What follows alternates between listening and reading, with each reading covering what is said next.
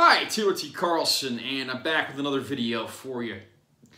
I just did a review for the Castle in the Sky Studio Ghibli vinyl soundtrack by Joe Hisaishi on here a little while ago, and I've actually got some more of these vinyl Studio Ghibli soundtracks we're going to take a look at. I think I mentioned in that previous review, Kiki's Delivery Service was my girlfriend's all-time favorite movie, and right now, I'm going to show off the vinyl releases that I got her for her birthday. There are two Kiki releases in this line. This is the soundtrack to the film, your conventional soundtrack, which has all the score as well as the pop songs featured in the movie. And this one is the Image album. I mentioned before in the previous review, a lot of Japanese movies, they'll do what's called an image album that's scored just based on the initial idea and concept art. Some of those musical motifs make it into the final film and some don't. So sometimes you get two or more soundtracks per movie. And even some of the Studio Ghibli movies have like other releases like, symphonic suites and things like that. As far as Kiki goes, as far as these 2020 reissues go of the Ghibli soundtracks, these are the only two. So we're going to do an unboxing of these, and then we will talk a little bit about the releases, and I'll share my opinion. You can see if they're recommended or not.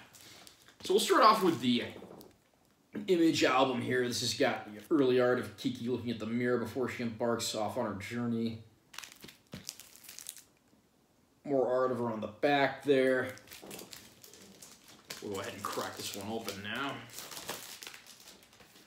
You got a nice looking OB strip down on the side there. Got a close-up of a scene from the movie. More Japanese text, Studio Ghibli Records. On that side, you got another OB strip promoting the soundtrack as well as the Porco Rosso releases. I've actually ordered those, and I'll be getting those in the mail in about a week, so I'll be covering those as well when they finally come. So let's go ahead and crack this sleeve open now. Nothing quite as fancy as that cell art that they had inside the one for Castle in the Sky, but still some cool stuff to look at here. Here's the inner sleeve. Got some more rough concept art here. And then you got some art as well as like some flyers down at the bottom on this side. I love these rough sketches of Gigi and how he looks different from the final film.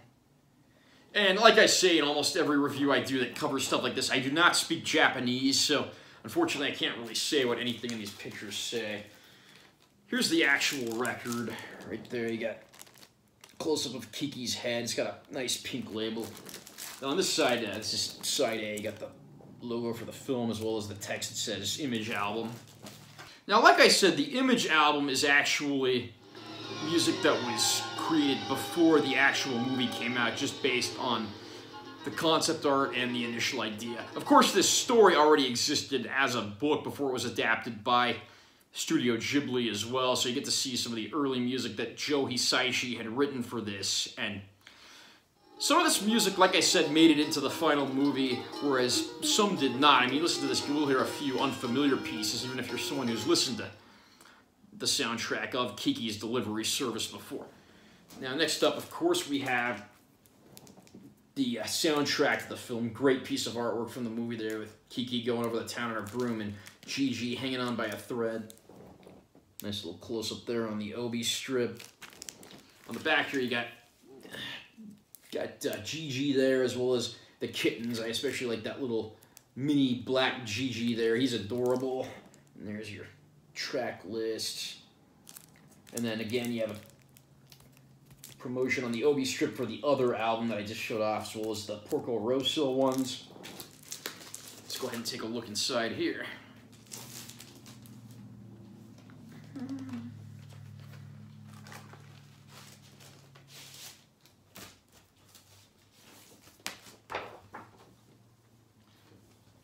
Here's a nice close-up of our young heroine there.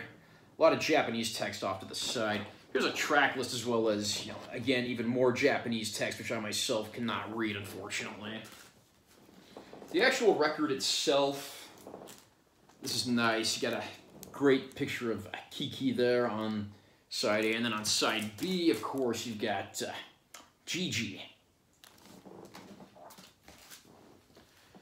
Being being a Studio Ghibli fan, it was a lot of fun to get these records and listen to them.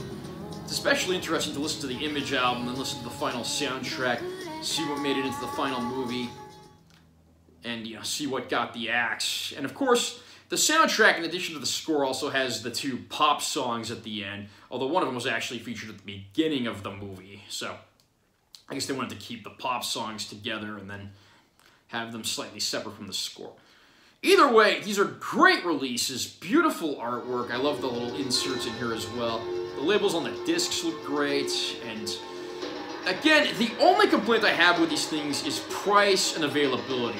You're looking at paying upwards of $50 per record just because they're imported. There's no domestic release, so you're going to find yourself paying a pretty penny for these. Although Joe Hisaishi's scores that he's done over the years are some of the best in the world of movies and not just in the world of Japanese anime. The guy is very underrated as a composer, even though over there he's known as like the John Williams of Japan. Are you a fan of Kiki's delivery service and got a chance to listen to either of these vinyl soundtracks yet? Both the soundtrack and the Image album. I'd love to hear your thoughts if you've had a chance to listen to them.